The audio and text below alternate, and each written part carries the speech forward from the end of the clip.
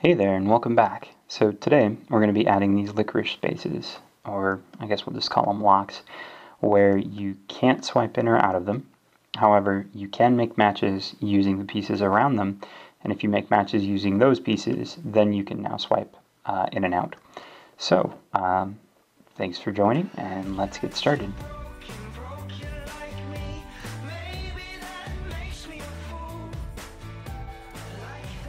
Alright, so here's where we left off last time. We have our game, we newly refactored stuff, and everything that was here before is still here. We can swipe to make matches. When those matches go away, they get filled in. If we make matches underneath these ice pieces, the ice pieces themselves will go away as well. And yeah, we can still move underneath the ice pieces though, which is the main difference between these and what we're going to be adding today. So today we're going to be adding licorice pieces. In Candy Crush, the licorice pieces sit over the tiles. So again, just like with the ice, we're going to have them on an object that is further down in the hierarchy, or I guess in the scene tree is the correct term for it in Godot, than the grid pieces are. And the difference between these is the licorice pieces block the player from moving either into or out of there. So you have to make a match with the pieces around it in order to be able to get that piece to disappear. So we're going to have some way of keeping track of which pieces are restricted. So let's dive right in here today. The first thing I want to do is I'm going to make a new scene. And this scene is going to inherit some stuff. So actually I'm not just going to make a new scene. Instead, let's make an inherited scene. And this is going to inherit from the ice.tscn. I'm going to rename this to Licorice. And I'm going to find my licorice pieces. So, as far as my aesthetic goes, I couldn't think of anything good for licorice to be aside from just licorice. So, I'm going to change my texture then to be this locks tile that I have. Because I'm inheriting the scene, I get to have all that other stuff that comes with the inherited scene. I do, however, actually I think I probably want to just leave this script alone. Yeah, I'll just leave this script alone. Even though it's called ice, it's totally fine. It'll work just fine for what we're doing. So let's save our scene here. So save scene as licorice, and we'll save that. Cool. So back to our game window scene here. We're going to go into our grid script, and let's take a look at what we did for the ice, and we're going to do something really similar for the licorice. Maybe we can just call these locks. We're going to do something really similar for the locks. So first thing I'm going to do is I'm going to create a reference to that scene I just made. So export pool vector2 array, and this is going to be lock spaces. And then I'm going to make a couple more signals. One is make lock. Oh, I want to actually say it's a signal first. One is make lock, and the other is damage lock. Then I'm going to, where did I do it in here? Oh, okay, I guess that's all I did. Alright, so now I have my spawn ice method. I'm going to repeat something really similar to this. So I'm going to make function spawn locks, and for I in lock spaces dot size, so over all the lock spaces, I'm going to emit a signal to make lock, and I'm going to pass it a variable of where to make that lock. And that lock is going to be made at lock spaces I. Alright, cool. So, let me go out of distraction free mode here. Go to my game window. I'm going to make a new node 2D. And I'm going to put it underneath my ice holder here. And for my node 2D, I'm going to rename it to lock holder. And yeah, so I'm going to connect my signal from my grid. Oh, actually, before I do that, let's make a new script for my lock holder. So, new script. This is going to go in my script folder. Oops, too far. Oh gosh, I went too far. I just need to go back and do it again. Okay, there we go. Scripts, and I'm just going to call it lock holder save and create. And now I can connect that signal from the grid. Make lock. I'll connect that to lock holder, and I will also connect damage lock to lock holder. So my signals are all connected now. I'm going to take a whole bunch of functionality directly from my ice holder script here. So to the point where I'm just going to, oops, I did not mean to do that. I'm going to copy the whole thing. And I'm going to go back into my lock holder here, and I'm going to paste it, and I'm going to change where I need to. Yeah. Actually, no, I want to even paste over those methods because they're going to be the same here. On grid make ice and on grid, except instead of make ice, it's make lock. LOCK. And on grid damage lock. Okay. So, my scene is I call it Licorice? I did. So I have my pieces here, which are going to be lock pieces. I'm still going to make my 2D array if I need to the same way. Don't need to change anything in that method. I'm going to be checking lock pieces. Actually, let me just do something real fast here. Let's find every instance of ice pieces, and let's replace with lock pieces. So paste, paste, paste. This is going to be a lot faster than just retyping lock over ice every time, and honestly way more accurate than just me looking for where it says lock. So let me just go through here. So we've got on grid make lock, passes in a board position. If lock pieces is currently uninitialized, we're going to initialize it. Then our current is going to be equal to licorice.instance. We're going to add that as a child. We're going to set its position, and then we're also going to set it into the board pieces, or not board pieces, into lock pieces. When we damage a piece, we're going to send in the board position, lock pieces, take damage. Okay, cool, all that good stuff. Now I'm going to save all my scenes here and go out of distraction free mode, and let's take a look at my grid, and let's look at my lock spaces. So these are going to be, I'm going to make 4 of them, and my indices are going to be 3, 2, oops, I didn't hit enter, 3, 2, and then 4, 2, and then I'm going to do 3, 7, and 4, 7. Alright, cool. Now, if I'm right, I should be able to hit play and have everything work. Okay, cool. Oh, I never told it what the licorice was. So, oh, no, it was just not able to find it. Oh, because I called it ice, so licorice. I changed the name of the scene, but I didn't actually change the name of the variable. Let's try that again. Okay, cool. So we didn't make our ice because I didn't call spawn locks. So I'm going to go back to my grid script here really fast. And in my ready method, I'm going to call spawn locks.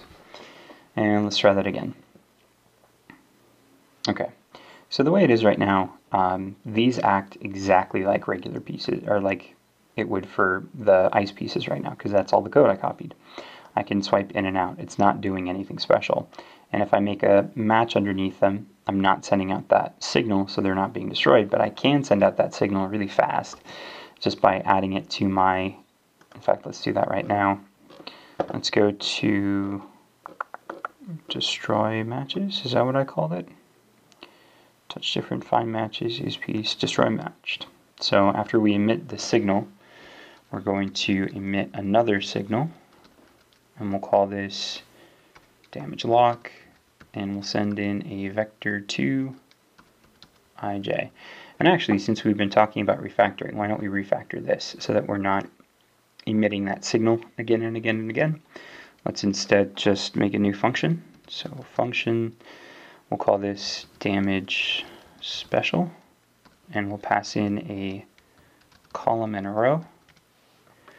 And then I'm just going to grab these two lines right here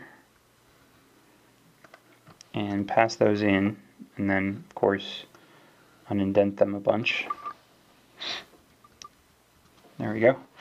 So, and instead of being ij, it's going to be column row. This will make it more readable, and it keeps our destroy matched from getting too cluttered. And then I'll just, in here, damage special ij. Alright, cool. That's easier. Now let's try that out. Let's see if I broke anything, which I very possibly did. Okay, cool. So they're damaged just fine. The problem though is these aren't adding that extra functionality that the Licorice pieces do, where I can't swap in and out. Essentially, functionally, these are the same as the ice pieces. What I want to do is I want to, before I swap any two pieces, I want to make sure that both those pieces are part of everything but the Licorice pieces, and then I'll allow them to be swapped.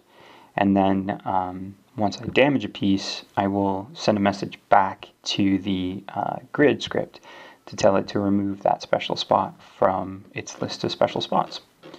So the first of those, I have my restricted fill.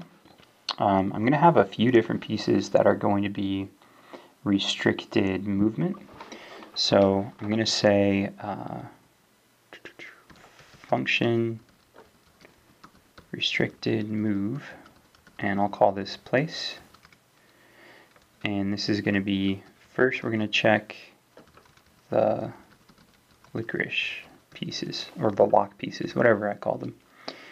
So if is in array, and the one I want to check is lock spaces, and I want to check it for place. So here we're using our nice refactoring again. I'll return true. Otherwise, I'll return false. So there we go.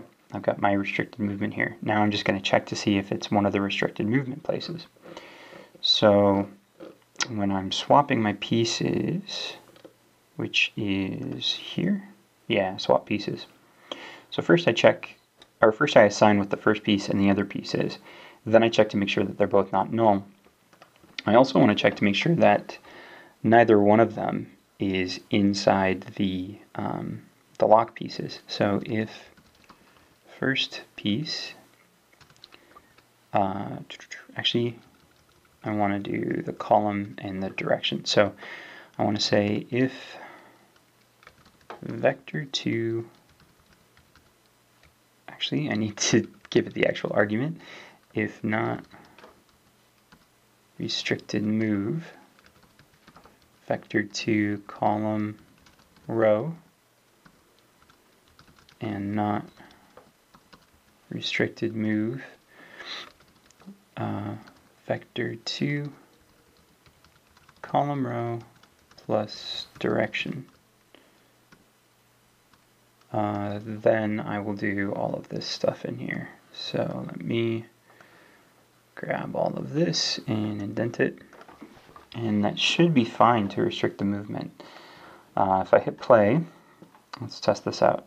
So I can't move in or out of those now. I can still make a match, and it might take me a second to do that.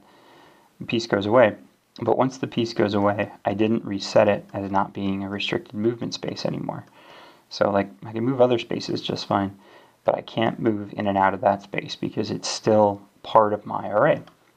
So I want to send a signal from my lock holder back to my grid to tell it to remove something from its array.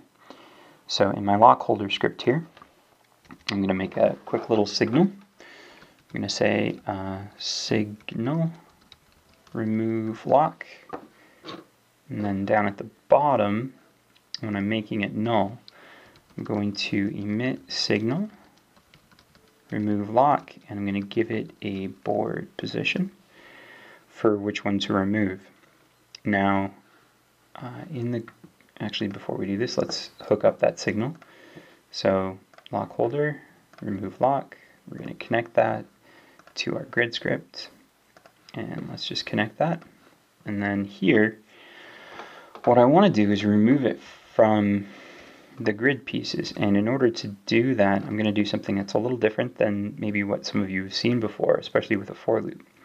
So I'm going to iterate through everything that's in the lock pieces, but I'm going to iterate through it backwards so that I don't have a null exception error, or an out of range exception error. So here's what I'm going to do. This is going to need to have, I'll call it a place, which is the vector that we're passing in, the board position. So I'm going to say for I in lock spaces dot size. Actually, because I want to do this backwards, I'm going to do for I in range lock spaces dot size -1, -1. I'm way better at doing for loops with one of the C languages than I am with Python. So what this is my range. Instead of just going from 0 to however many pieces are in there and have it exclude the last value, I'm going to start with the size, and that should be size -1, because if it has a size of 5, the first index is 4. If it has a size of 4, the first index is 3. So I want to start with size -1, and then go down to -1, but not including -1, at an interval of -1 each. I want to say if lock spaces I is equal to place, then I'm going to remove it. So I'll do lock spaces dot remove I. Okay, cool. And then this way we don't have to break out of the loop because we're cleaning up after ourselves as we go. So you're not going to have an out of range exception error. So let's try this just to make sure I'm right. I'm often not right, just so you guys know.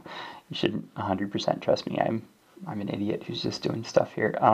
Okay, so let's, I might need to play a little bit here to get a match that I like. So bear with me for just a hot second.